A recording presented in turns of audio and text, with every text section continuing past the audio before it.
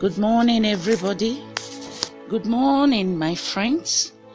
Good morning, children of God all over the world, wherever you are.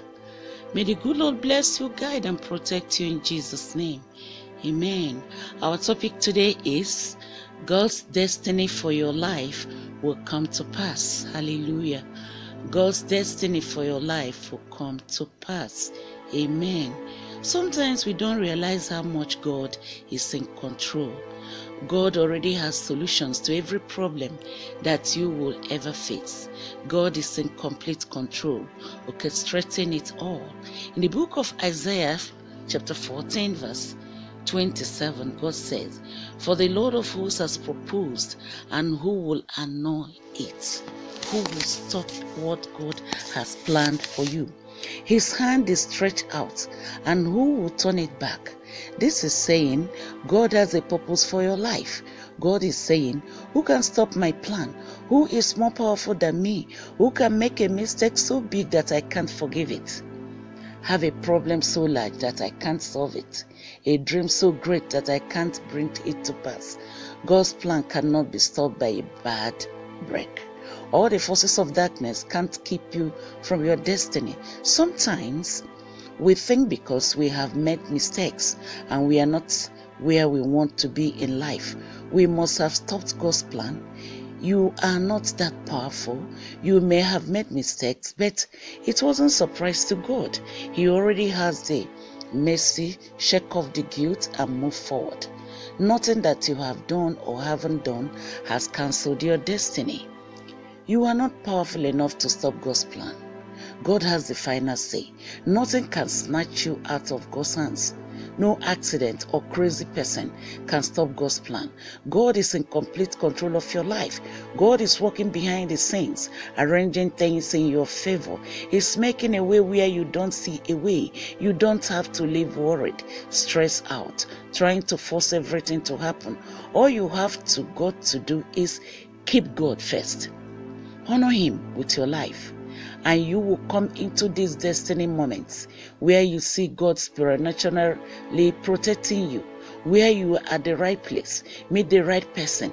That wasn't coincidence. That was the favor of God moving you towards your divine destiny. It's not a lucky break. It's Almighty God saying, I've got a destiny for you to fulfill. My plan will come to pass. You may not see how this can happen, but God will have 100 ways to do it that you ever thought of. God is directing your steps down to the smallest details. He can make things happen that you could never make happen on your way or on your own.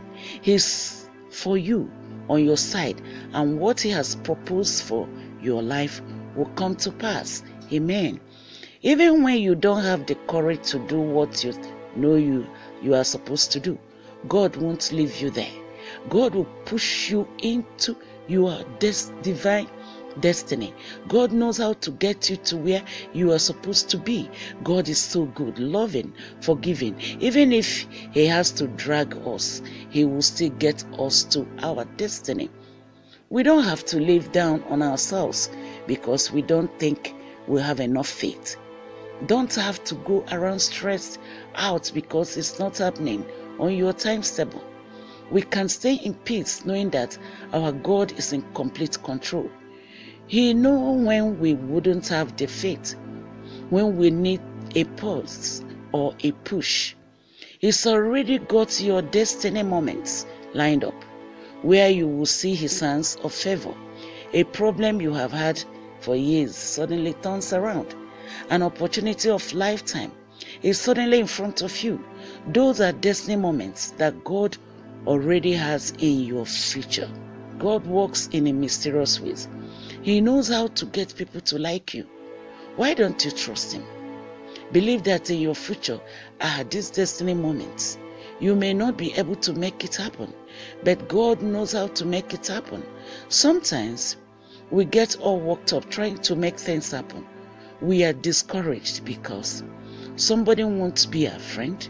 We are working overtime trying to convince them to like us. If somebody doesn't like you, don't take it personally. They are not part of your destiny. If you will keep moving, you will come into the people God has ordained for you. God has divine connections in your future. People that will celebrate you, want to be your friend, even go out of their way to be good to you.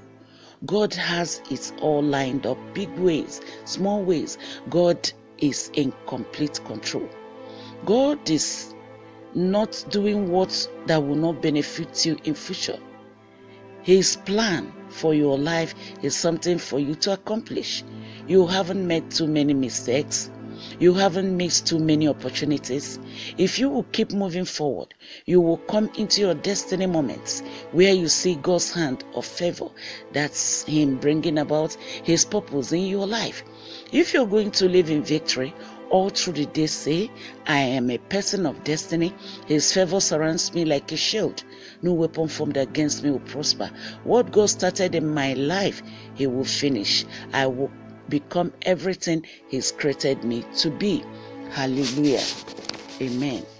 Then, in this life we live, how you are raised doesn't have to stop your destiny.